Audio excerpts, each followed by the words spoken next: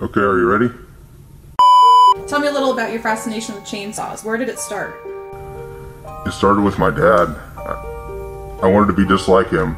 I watched him cut wood over the years. It just seemed so effortless, so enjoyable. How did you start developing your skills? I started practicing on 2-inch, 4-inch, and 6-inch trees, gradually working my way up.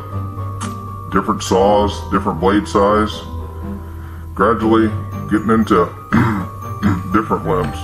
Where do you find such exquisite chainsaws to handle your finest work? At your local farm and home supply. They have several brands, gas power, battery power, they have it all. They even sharpen chains. Yeah, I think it'll work on you. What do you mean? I don't have a chainsaw.